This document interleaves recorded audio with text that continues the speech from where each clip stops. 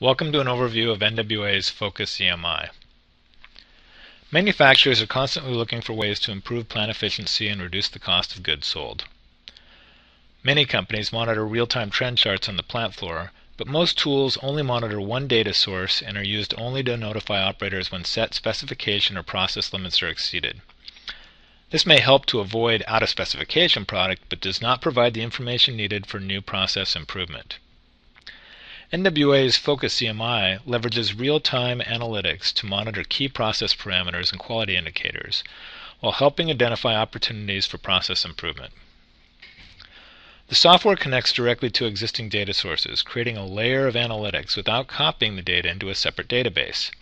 Dashboards access the analytics layer to track changes in the plant's processes and product quality, to provide real-time statistical alarming and visibility.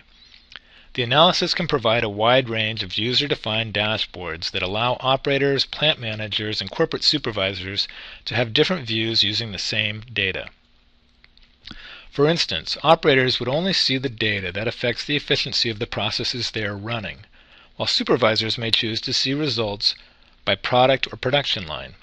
Managers may choose to focus on KPIs tracking overall plant operations such as yield, energy use, and efficiency.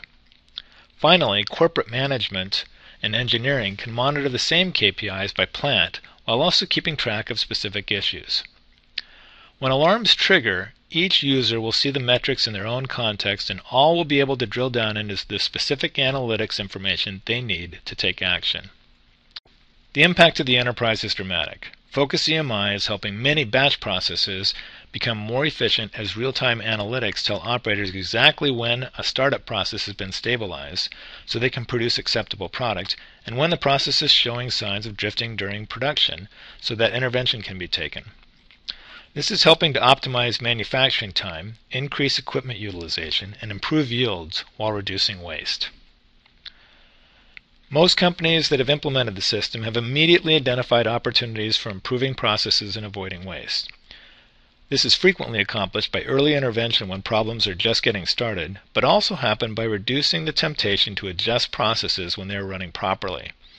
In one example, the analytics identified a significant change in efficiency and waste.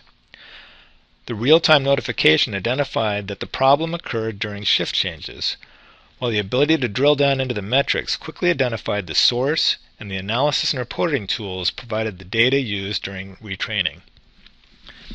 In another situation, a vice president of operations stated, "I just want to keep the operator's hands off the dials. If the statistics say the process is in control, why touch something?" Rules were implemented to guide operator actions based on analytics.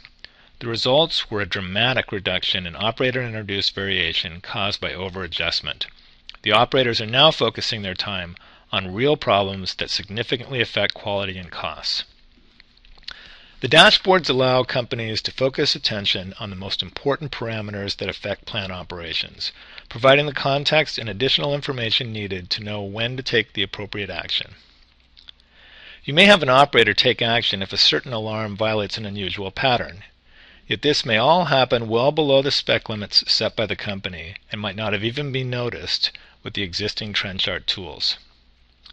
These are some of the ways NWA's Focus EMI leverages existing process information systems with real-time analytics to improve efficiency and reduce costs.